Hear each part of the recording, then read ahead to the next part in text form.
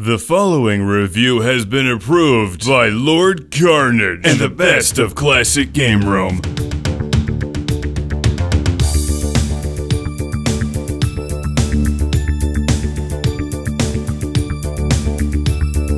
Welcome to CGR Comics from Classic Game Room. Prepare to enjoy the review of one of the most impressive manga I've read in years. This is Biomega 1.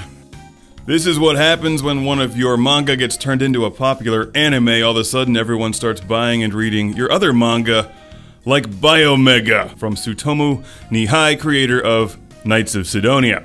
After I read all of them, I immediately bought Biomega, and holy crap, this is amazing.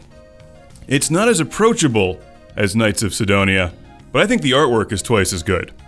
It's billed as a science fiction horror epic, but it's really not that scary. It's more weird than anything else.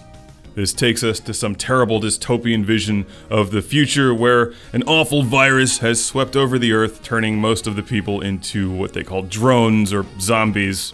And after several incredible panoramic shots, Nihei is really good at those, we meet the series protagonist, Zoichi Kanoe, who works for, you guessed it, Toa Heavy Industry. Are they in all his books? But by now I've actually read most of his stuff, and it's sort of like the same thing over and over again. The characters all look more or less the same, the stories are all bizarre, and he seems to have a thing for bears, but he's really good at it. And the best thing about Biomega is that unlike Blame, it's still affordable. You can easily find these books translated into English. Here we meet a talking bear with a sniper rifle, that's Kozlov Grebnev, and Zoichi is, as we learn, a synthetic human, although you really don't know what that means until a bit later in the series. There's 6 of these books in total. Trust me when I say, after you read the first one, you'll want to read them all. Just don't expect it to make a whole hell of a lot of sense by the time it's over.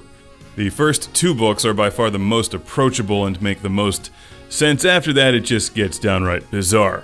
But it's fun to read the whole way through, or at least fun to look at. Not only is his penmanship remarkable, but the way he shows action with static images is simply amazing. He's on the level with Shiro Masamune.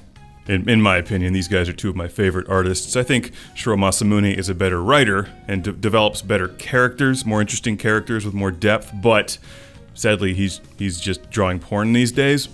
And if you kind of miss his work, his old work with Ghost in the Shell, read this. It's different, but it's got that visual impact that just transports you somewhere else. If you're coming from the Knights of Sidonia side of things, I think this is a fun read because it's totally different than Knights of Sidonia, but you'll also see a lot of similarities. I'm currently reading his earlier series, Blame, which feels like an unofficial prequel to Biomega. The printing and paper quality of Biomega are excellent, and if you think it looks cool on screen here, then you'll enjoy reading Biomega Volume 1. Or at least you'll enjoy looking at the pretty pictures. The Best of Classic Game Room is now on DVD, Blu-ray, and Hyper Laser Vision album set.